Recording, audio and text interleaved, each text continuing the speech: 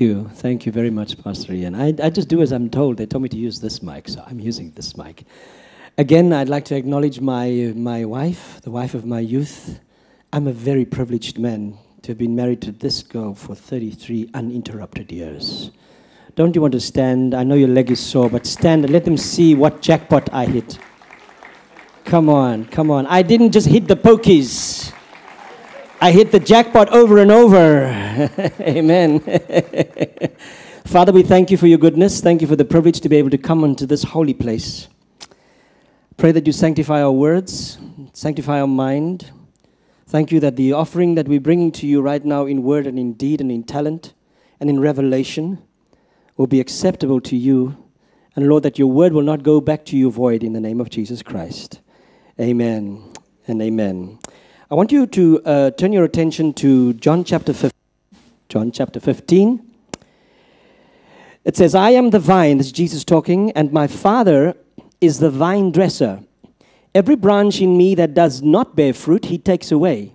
And every branch that bears fruit, he prunes it, and that it may bear more fruit. You are already clean because of the word which I have spoken to you. Abide in me, and I in you. As the branch cannot bear fruit of its own, of itself, unless it abides in the vine, neither can you unless you abide in me. And again he says in verse 5, I am the vine, you are the branches. He who abides in me, and I in him, bears much fruit. For without me you can do nothing. If anyone does not abide in me, he is cast out as a branch and is withered, and they gather them and throw them into the fire, and they are burnt. If you abide in me, and my words abide in you, you will ask what you desire, and it shall be done for you. Verse 8, by this my Father is glorified, that you bear much fruit, so you will be my disciples. I have had the privilege to, and this guy doesn't even know, I was watching Jim in Pastor's garden. Jim was going, it's a very beautiful garden. I don't know how many of you have been to Pastor Ian's house. There's a very nice garden in the front. And in order for it to look good, look the way it does, it needs a gardener, needs someone to take the weeds out, needs someone to pull out all the junk, cut out all the dead leaves, cut out all the dead branches, etc., etc. And he's got to be very careful what grows in that garden. Is that right? And I know the Australians are very finicky about what comes into your country. Yeah, seeds and branches and bark and, wood, and you got to declare everything. So they are very strict about what comes in. So at your borders, they're very strict. The question is, how strict am I in my garden? Now, I want to spiritualize this thing. Because there are many, many things that come into our garden and we think, oh, pretty, nice little flower. It's just attached itself to one of my beautiful trees. Now, you get what you call parasite plants. Is that right? Jim, help me. Where's Jim? There he is. You're the expert. I'm not really a plant expert. But I have seen what devastation, an incoming thing that's not supposed to be there, what it actually can do to one's garden. So what comes into your garden is going to have an effect as to what grows there and what bears fruit. Amen? Many times we do not actually take care. And I can see the guys who actually love their gardens and who do not love their gardens. They just put paving there. My father-in-law is one. I don't know if you've met my father-in-law. He's got green fingers. He would plant something and take care of it. And every night he would water that garden. Nowadays, you get these automated sprinklers and you just, the thing goes off by a timer, etc. You don't even have to water it anymore. And now when we had a garden in Johannesburg, I used to love my time in the garden. Yes, we had automatic sprinklers, but I preferred to take the hose pipe and stand there and talk to God as I see the growth and as I see the beautiful things and as I see all this wonderful new life come into this garden. And I had so many metaphors coming at me, lots of sermons coming at me. And there was this one time, we bought a house in Cape Town, South Africa, Somerset West. I don't know how many of you know where that is. That is, you put a canopy over it and you get an old age home. It's more of a retirement type of place. But we bought this very lovely house. But as we came into this place, what sold it for us was the garden in the back. It had 3 very beautiful looking trees. And the one in particular, I said to the tree, so, wow, I really like this tree. And this tree was right in the middle. And it was casting nice shade because we have sunshine that beat up on us, just like you guys. So it's nice to have a big tree. But it was actually sort of covering the pool and all that stuff. And so Tricia, being the one who loves to be in the garden more than I do, she went and started working in this garden. And she saw that there was something not nice about this particular tree. There was an invader that came. And she started cutting off the twine, or what is it, the vine, cutting off the vine of this invader. But she only came to a certain point because she couldn't get any higher, and she just started taking it off, and this thing went. Next thing, in the middle of the night, the great southeaster, Cape Town has what we call the black southeaster. But it was just a normal southeaster that came through our garden and blew this whole tree over. And Tricia woke me up. She said, Trevor, your tree's in the pool. I said, what do you mean? She said, your tree's in the pool.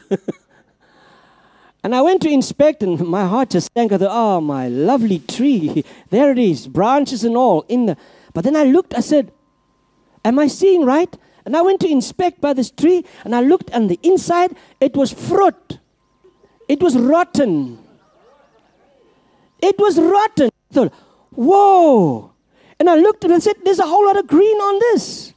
There was a whole lot of green leaves on this tree.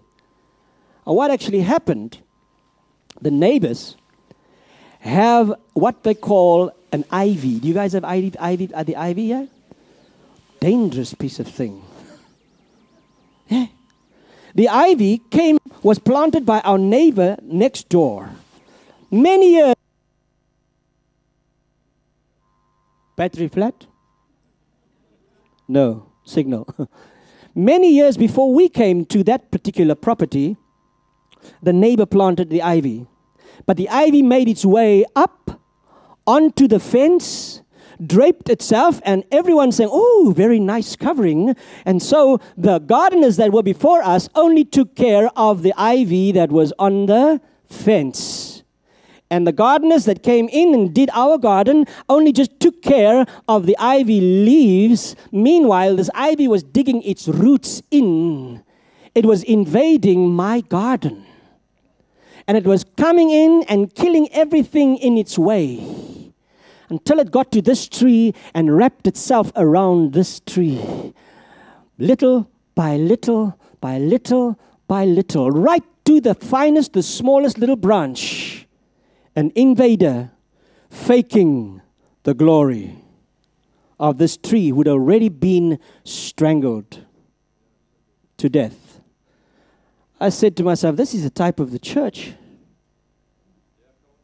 This is the type of the church where where we don't deal with the thing at its root level. It's coming in. An invader is coming into my garden, and we actually get into this thing. We like this thing coming in because it looks so good. And it takes a position, and it looks all the more nice. It's giving very nice shade, so I'm going to leave it alone. Have you heard that word already? Just leave it alone. It's nice. Everybody's got it. Everybody's doing it. So that neighbors were probably into that ivy in the big time. And so were the owners of my house before us, because they didn't deal with that thing. So everywhere I looked, there was ivy roots.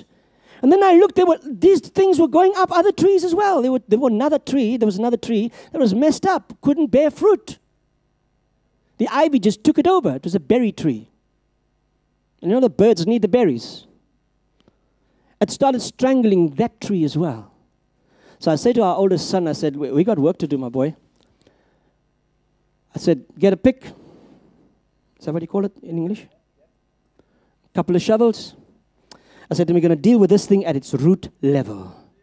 Because I'm not into ivy. I don't like Ivy. And that's not the woman, eh? The woman Ivy.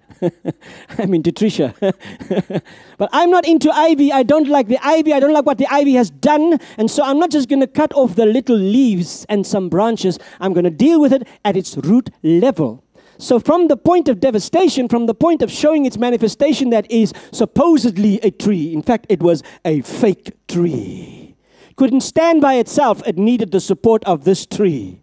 Meanwhile, it took out all the sap and took all the glory in the middle of my garden. So I'm going to take this thing out. Take it out at its root level. And Jason and I, our hands were sore.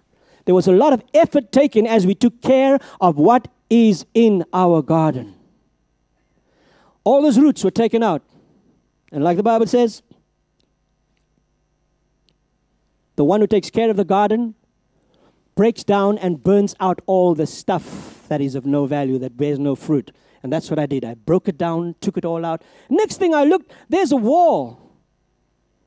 This ivy has gone that way as well. It invaded. Listen, everywhere you looked was just ivy. Now, I discovered that the rats like the ivy bed. And I was wondering why we had some rats running around. When I inspected, under that beautiful lush green, there by the wall was a rat's nest. The ivy was giving a hiding place for more. What am I saying? You let the one demon in, the other demons will follow. You let the one wrong thing in, the other stuff will come in. You just leave one little open door, it will come in. So I had to deal with the rats as well. The next thing I saw, there's a big crack in my wall. And when I looked, I thought, this thing started probably small, because the ivy comes in as a small little stungle. What's a stungle? A stem. A small little stem. It makes its way through the smallest little crack and then starts growing. And the food comes and the ivy grows. And the food comes and the ivy grows. And it makes its way into your home. I've seen it. What am I saying? So many times we allow these things to come in through the little cracks, through the little holes. We don't maintain, we don't take care, we just are careless. Oh, the ivy's growing nice. I'm just going to get someone else to just keep it nice. It looks nice on there. Yes, it looks nice, but it's going to mess up your home. Before you know it, your whole home is going to be wrapped around the ivy, with the ivy. I'm using a metaphor here. So who are you into? And what's into you? Who is it whose manifestations you want to show, whose life, whose character, whose fruit you need to show? Or is there something else covering up and not even bearing any fruit? It's just making a nice little shade. Question I ask myself, what I bring home is going to influence my home. So if I bring praise home, my home will be influenced with praise. If I bring worship home, my home will be influenced with worship. And it will flush out every operation of the enemy. Amen? So I just use this little metaphor of the ivy just to make us aware of what possibly could happen. If you do not deal with the thing at the root level, it's going to take over your whole life. And that thing will get into you in a big way. And before you know it, you are bound. You are bound and you can't get free. My family home was not a Christian family home. The devil ruled there big time. When you talk about demons, they were there. Because the people in our home were so needy that they tried every trick in the book to try and get a solution, including Jesus. But they didn't want to walk the obedient walk of Jesus. They just wanted the benefits of Jesus. They just wanted the provision. They just wanted the breakthrough. And I know there are many Christians today going from conference to conference, speaker to speaker, because they will get their breakthrough. But they're not prepared to deal with the root of what is controlling them and what they're into and what's into them. So it's very important that we deal with that thing at its root level. Now, this is not some kind of condemnation thing. I understand the blessings of obedience. And blessings come from obedience. But I can't expect for my neighbor to deal with my roots in my home. Oh, I've got a good Christian neighbor. He's going to be praying for me. I've asked him to pray for me. I have an intercessor. That's not good enough. You need to tap into the root of all. The way, the truth, the life, Jesus Christ. And don't call him that whatever it is. Give him his name. His name is Jesus. Yes. Yeshua HaMashiach. And for the Muslims, Isa. That's what the Muslims call him. And may I say, the Muslims also revere Jesus as one of their main prophets. The problem that they have really is to actually not accept Jesus as the Son of the living God. That's where the thing is going wrong. Otherwise, a whole lot of other stuff that they do is wonderful. They put us to shame. They deal with things that come into their house. Do you know that if I want to influence a Muslim child with Christianity, that father will come after me. He'll come and fetch his child because he's already indoctrinated his child into the way of the Muslim faith. And if anyone shows a threat to the Muslim faith, especially the children, you're going to have that guy. That guy's going to get violent. I grew up with the Muslims. But we let anything and everyone just control and influence our children. Control and influence our homes. So my question, the big question is, what are we into? Who are we into? And let me emphasize the scripture. Jesus said, if you, that means you, every one of you, if you abide in me, and my word abide in you. Very key. I have to have Jesus living in me. We sing that song, I've got the life of God in me. I've got the life of God in me. I've got his life, his nature, and his ability. It's not just a nice children's song, that's the truth. So if you've invited Jesus into your life, you've already on the way to success. In your marriage, in your home, in your business. Don't try any of the other gimmicks. There's some people that want to break through in their finances. They come to Heritage of Faith. They tithe very well, but then they go to the Masons, the secret society. God is seeing what you're getting into. And that thing, if it gets into you, because you see, that thing is the love of money. We need to be lovers of God. And what Jesus is saying, if you abide in me, if you have intimacy with me, if you have fellowship with me, you will bear my fruit. You will bear much fruit, and my Father will be glorified. But if you go into any other thing, you mix the thing up. And this is why you're having these phone calls. Now, they didn't talk to me about this. These phone calls late in the night. Pastor, the demons are bothering me. You deal with the demons in your house. Come and give the pastor sleepless nights because of your demonic activity, because of your choice to get into something. You made the choice. Deal with it. Get the thing out by the root.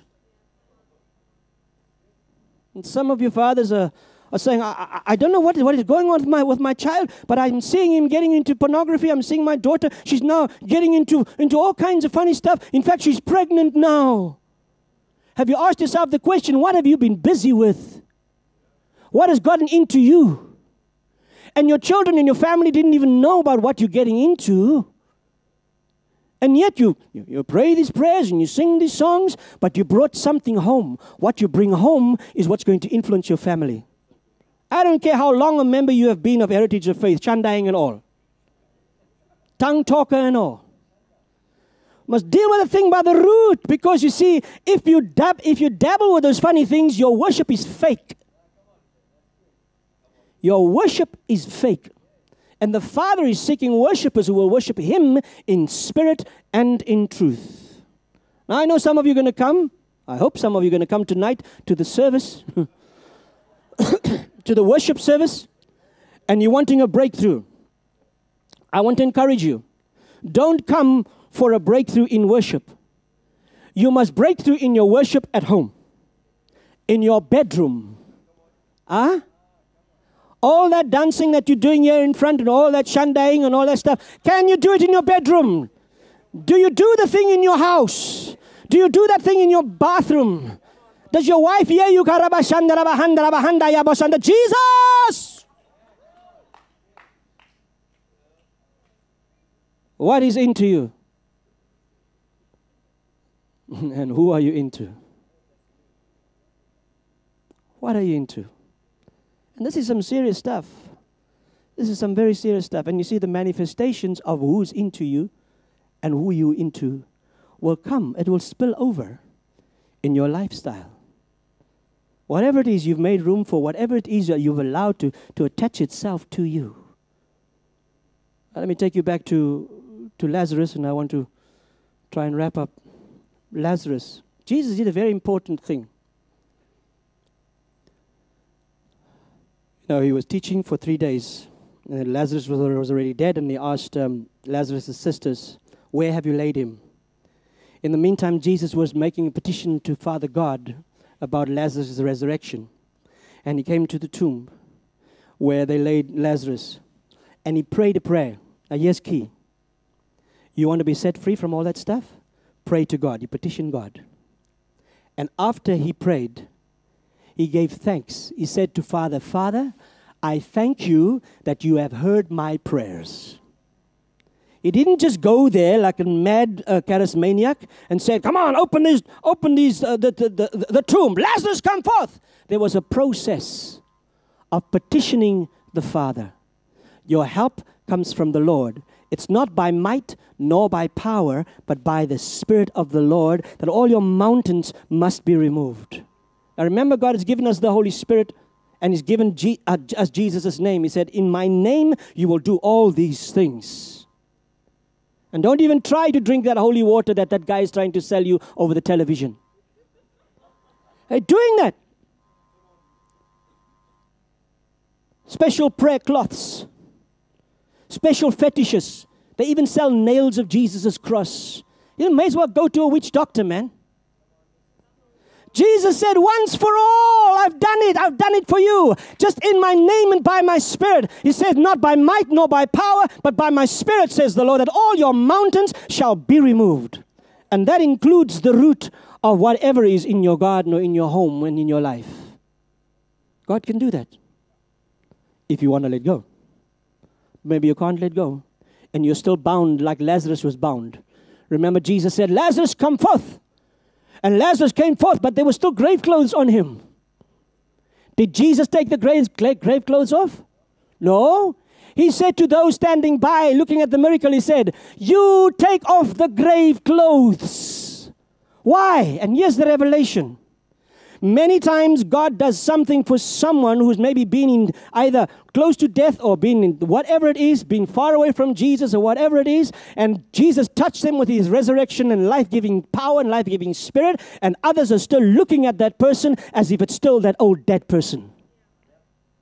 So we, as the believers, as the onlookers of the miracle, must unwrap that person from all of that stuff and stop pointing at them and say, I remember your past. You see, that's what the devil does. And don't you be an instrument of the devil to try and remind others of where they've been and what they've done. You help Jesus take off the grave clothes and restore them, restore their dignity, restore them in every way. Amen? Every life a precious one. Every life a precious one to God, whether they've been a prostitute, whether they've been a drug dealer, whether they've been a gambler, whatever they were. If Jesus has touched them, God has made them new. Amen? So, Jesus said, I am the vine. So I want to tap myself, continually be tapped into the vine. Not the ivy vine. The true vine, who is Jesus. And I want to avail myself to be cut back at times. The pruning process, a lot of times, is not lekker. It's not nice. But it has to be done. Why pruning? Because that pruning process will cause you to bear more fruit. So if the pastors come to you and say, hey, listen, I see there's a little bit of a deadness happening, a little bit of dryness happening, you're going through the desert, don't feel guilty. It's not out of condemnation that they're doing it. They just want to see you grow. So they cut back so you can grow. Hey, Jim, you cut the roses, you cut it back, you cut it far back so that you can have a bigger rose and a bolder rose with bolder colors, with more beautiful looking. Amen? So a lot of times we are cut down to size. Many of us want to be up there. And some of us think that in order for God to use us, we must have a microphone in our hands. You do not need a microphone in your hands for God to use you. All you need is the power of the Holy Spirit that will lead you into Father's ways of holiness and truth.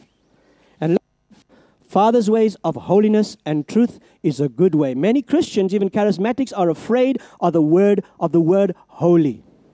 Let me break that down for you. The word holy talks about, or the other interpretation for holy is godly order. If there's order in your life, you are well on the way to holiness. And what does the Bible say?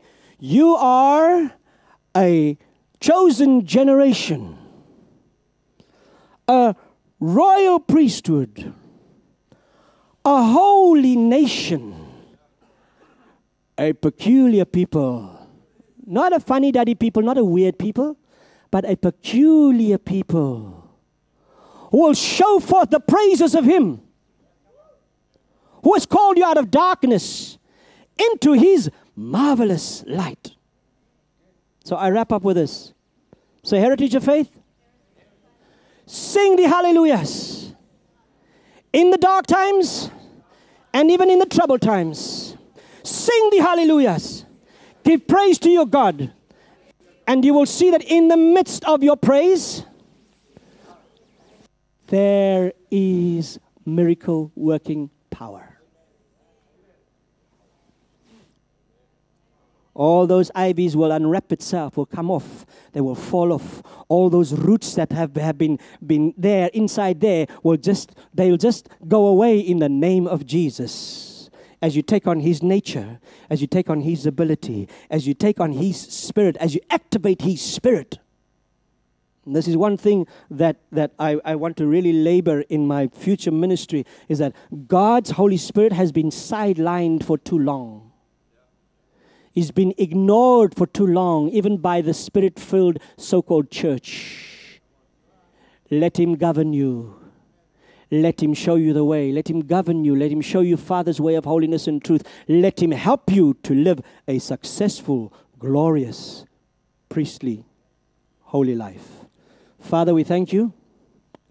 We thank you for Jesus. We thank you, Jesus, that you came, that we may have life. Thank you that you are the vine, you are the true vine. And thank you, Father, that you are the vine dresser that cut back and prune us and help us by your Spirit. I pray that in Jesus' name you would turn us upside down, Lord.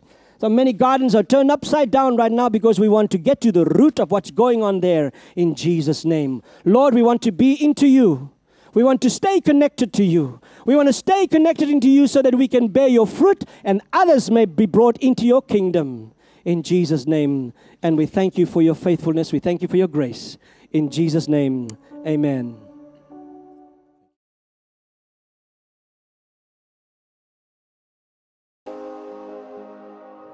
You know, you listen to the message today, and you ask yourself, but where do I fit in? Where does Jesus fit in my life?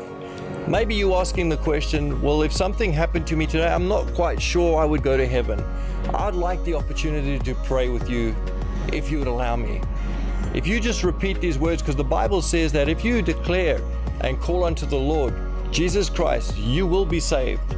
So I'm going to pray a prayer, and I ask you, if you pray it from your heart and confess with your mouth and believe, the Bible says you're saved, you're born again, all things are passed away and all things are new.